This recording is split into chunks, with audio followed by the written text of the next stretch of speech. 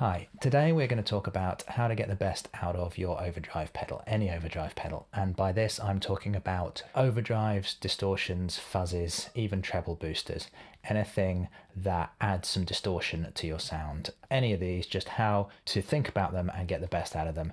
And I'm doing this because although there are quite a few videos on this topic on YouTube, nobody yet that I've seen has explained them quite the way that I think about it, and I'm hoping that you'll find my point of view useful.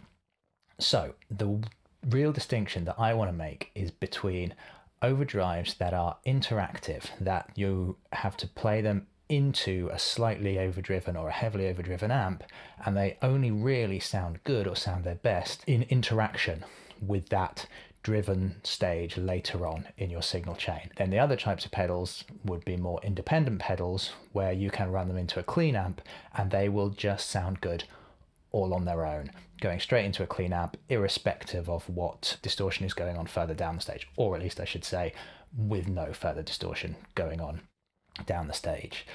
If you don't really know how you're using your pedal in this regard, then it can be quite difficult to get a good sound depending on the pedal you're using, because some pedals just really don't work in an independent way. They need that distortion further down the line. Some pedals are fine independent, and in fact they may have so much gain that if you put more distortion down the line, then they won't sound good, they'll just sound mushy.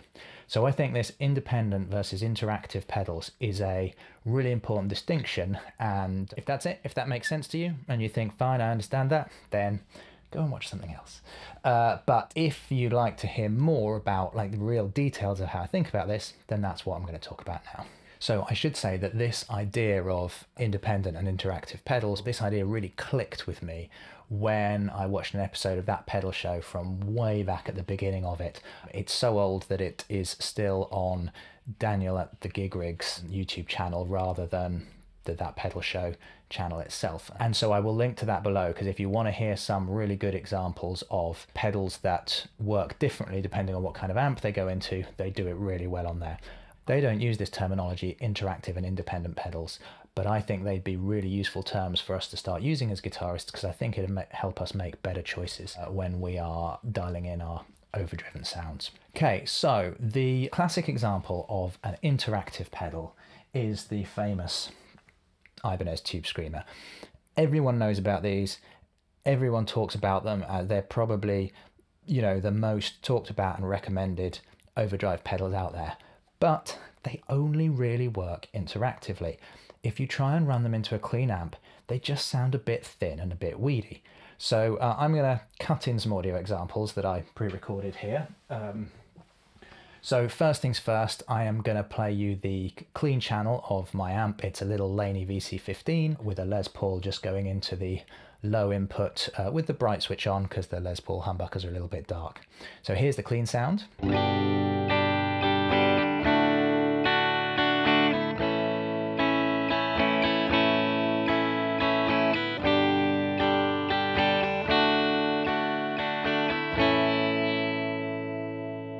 And then here is me putting the Tube Screamer straight into the clean sound.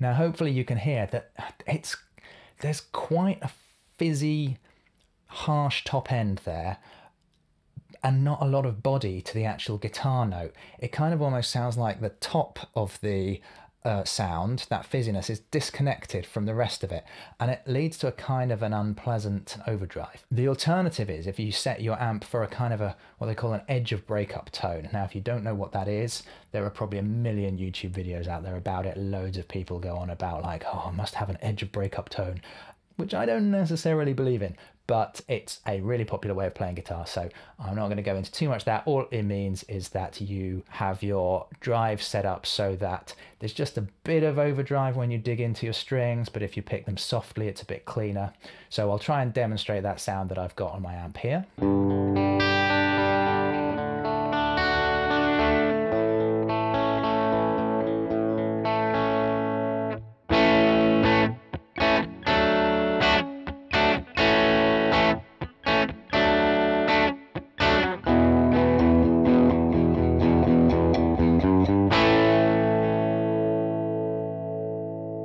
And now here is the tube screamer going into that edge of breakup sound. I have left the controls exactly the same as they were on the clean channel. Here's how it sounds.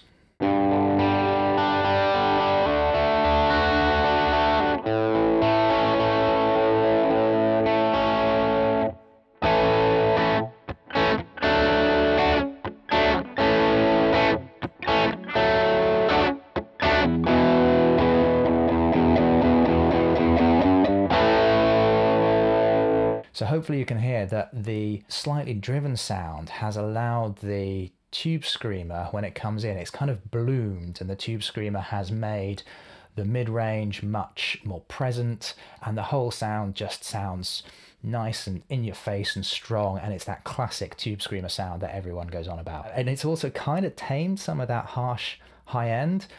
At least it's still there, you can still hear it if you listen for it, but it's in balance with the rest of the sound that's going on. And it's just a great overdrive sound. But you can only really get it when you're going into that slightly driven edge of breakup tone on your amp. I could have tried other things. I could have tried more drive on the tube screamer going into the clean channel, but that just would have made it fizzier, so that wouldn't have worked. I could have tried rolling off some of the tone control to get rid of that fizz, but actually it doesn't really get rid of much of the fizz. It just makes that body of the guitar sound even thinner. There's not really anything you can do with the clean sound to really make it much nicer than we already heard. So that's an interactive pedal. The other way you could do it is you could set your amp clean like we had, and then you could pick a pedal that is designed to work kind of straight into a clean sound, or at least something like the JHS Angry Charlie. This is the Andy Timmons version.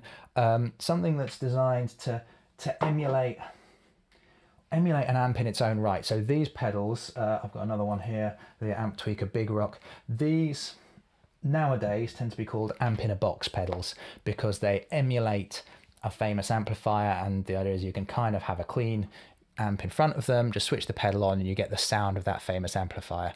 I don't think amp in a box is a good enough term to replace independent overdrive pedal, because there are classic pedals from before the term amp in a box was ever used that work independently. You know, when I was starting out, I loved the Boss SD1. I think that's still a great overdrive that can go into a clean amp and give you a good overdriven sound. For a beginner, you can pick up a Boss SD1 for £20 on eBay, and you've got a good overdrive that can go straight into a clean amp. The Boss Blues Driver does the same thing, can go into a clean amp, no problem.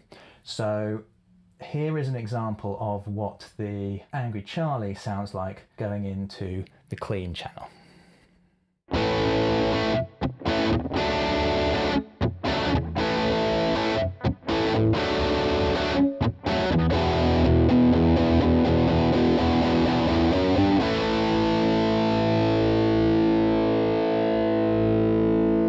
Now you can hear on this that there's still quite a bit of top end fizz, partly because it's a high gain amp emulation. It's aiming to be like a JCM 800, which was a Marshall, had a lot of overdrive, was quite heavy and quite distorted. So there is still some top end fizz, that's still there, but it's usable as a sound in its own right. Here it is going into the drive channel.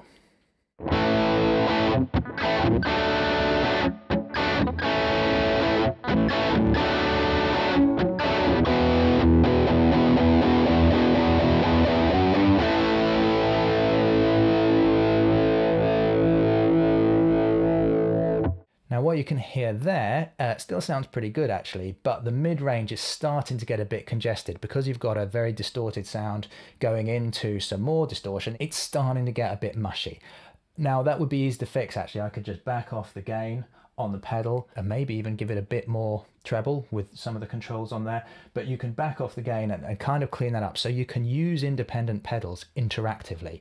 They can still work if you're going into a slightly driven amp. Doesn't work the other way. You can't really use interactive pedals independently.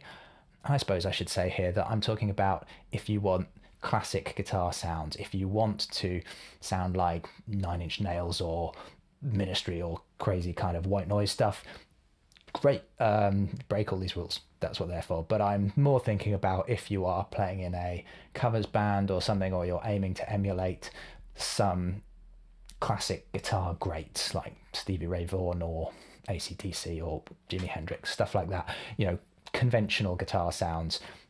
This is how I think about using the overdrives. So there's an example of an independent pedal. They don't have to be high gain to be independent though. I have a Klon KTR here, which is low gain, similar to the, well, certainly similar to how I'd set up the tube screamer there. And here's how that sounds going into the clean channel.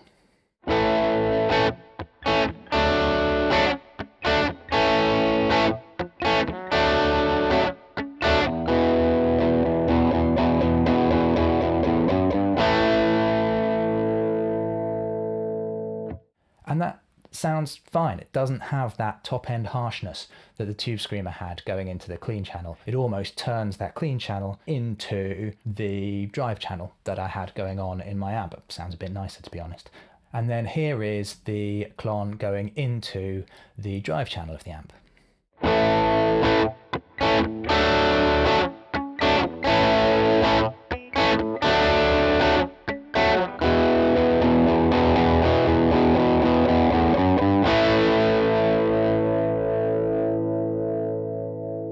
And it still sounds great. I haven't changed any of the settings on these pedals.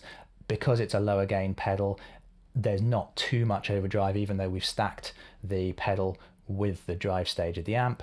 So it sounds fine. It's a great choice. And you don't have to buy a Klon pedal to do that. You can get a cheaper version. You could get an Electro-Harmonix Soul Food. You could get a Wampler Tumnus, which I think is a great Klon style pedal for less money than an actual Klon.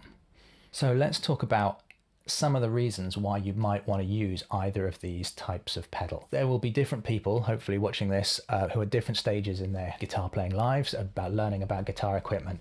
So some of you, people who haven't been around pedals and guitar equipment all that much, might be thinking, why would I buy a pedal that only works with an overdriven amp? What would be the point of that? You know, I want flexibility. I don't want to be dictated to how I set up my amp by my pedal. That's a completely valid point of view. Actually, I'm going to talk more later on about how I actually kind of agree with that point of view, and I'm a big fan of independent pedals because of that.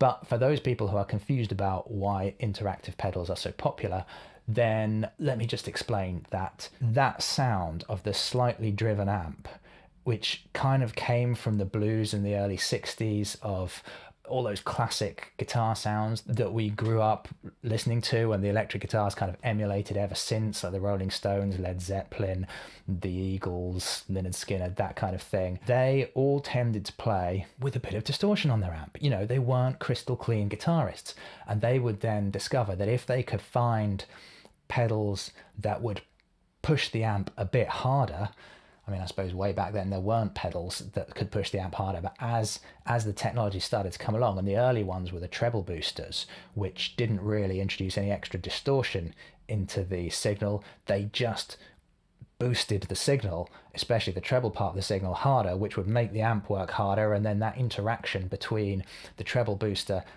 and the amp that was already on the edge of breakup would sound great, would make it sound bigger and more distorted and more lively, and that was the best overdrive they had at the time. And even now, 60 years on, as guitarists, we're often copying those sounds, those classic tones that were made back then. So this way of playing is really popular, and you will find people on the internet who say like, oh, I only ever play with an edge of breakup tone, it has to be that, which is wrong. An edge of breakup tone is great.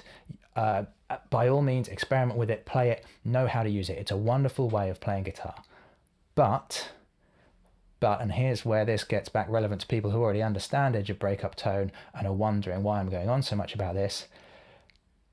I don't want to disappoint anyone, but there are styles of music that are not blues and rock. And sometimes you need a clean amp.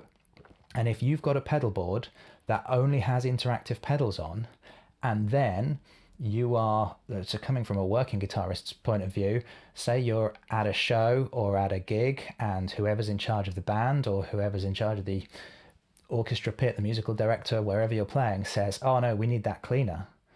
And your amp's set to edge of breakup and you have to clean up that amp sound. Suddenly all your pedals don't work anymore. Or at least they don't sound good anymore because they're not going into an overdriven amp.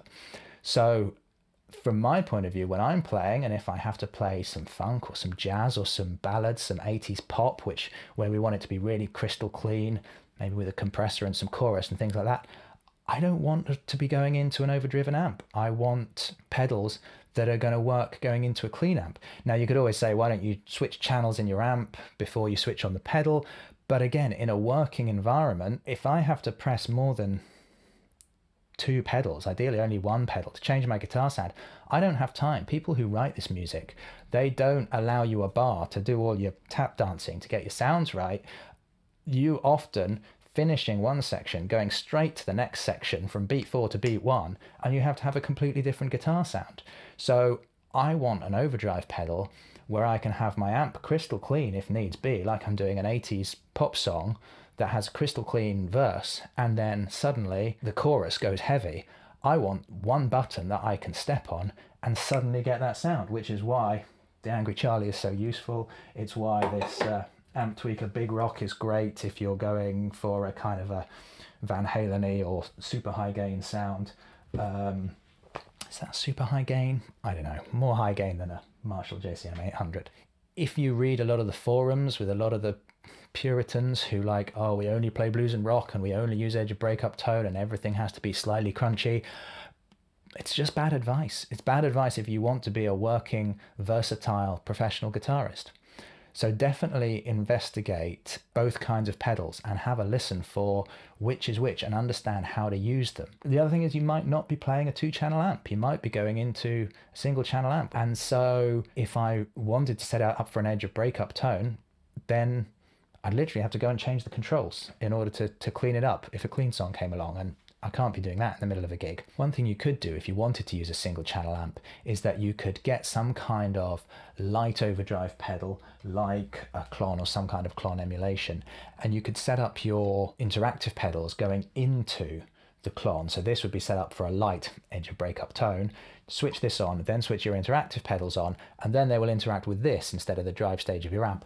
That's fine. What you're looking for in this interaction is something that kind of smooths off the harsh edges of the overdrive that the tube screamer produces. For example, the overdrive from a tube screamer is quite harsh, and valves or something emulating valves well will smooth that off. It'll curve off the edges of those harshly clipped waveforms, and that's why they need to be used interactively, because you need something that's going to do that smoothing further down your signal chain.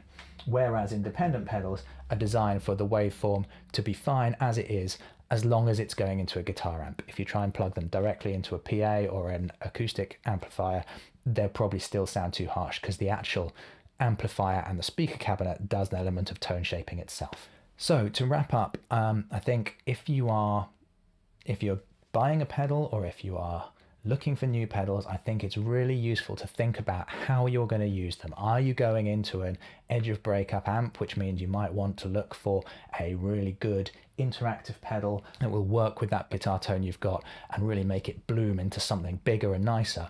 Or are you going into a clean sound? Are you going for maximum versatility? You're keeping your amp clean and then you need your pedals to do everything for you, in which case you want to be looking for much more independent kind of pedals. Make sure you try them out with a clean amp in the shop, and that when you switch them on, they sound fine just straight away. You can obviously always tweak the EQ controls that they've got, but a lot of pedals have quite minimal EQ controls. So you've got to make sure that you can get the sounds you want from a clean amp, from an independent pedal. And neither way is right or wrong, despite what a lot of opinion on the internet seems to say. Either is equally valid, but I think you've got to understand what you're buying to start with so that you know how you're going to use it. If you don't understand this interactive, independent 2 ways of using things, then you might struggle to dial in the right sound from your pedal. I hope that's useful. If you have more questions about any aspect of this, if you'd like me to go into any more detail on any of it in subsequent videos, please let me know. I'm hoping that I can find things where we look at them slightly differently to a lot of the information that's already out there on the internet, that hopefully will fill in a few gaps or explain a few things. All the great reviewers online, they know this stuff so instinctively that they're not really explaining it when they talk about it. Fuzzes are a great example of interactive pedals. You know, they often don't sound brilliant going into, they often sound awful going straight into a clean amp.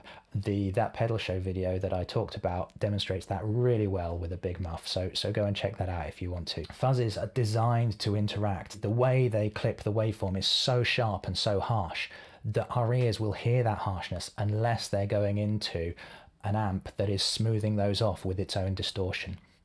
So yeah, think about interactive or independent when you are setting up your overdrive pedals, and it will definitely help you make better choices.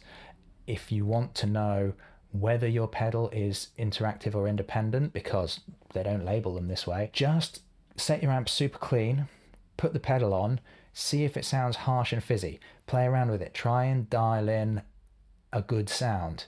If you can't get one, if it's always sounding harsh and biting and sometimes almost sounds like digital distortion, then that probably means that it's interactive.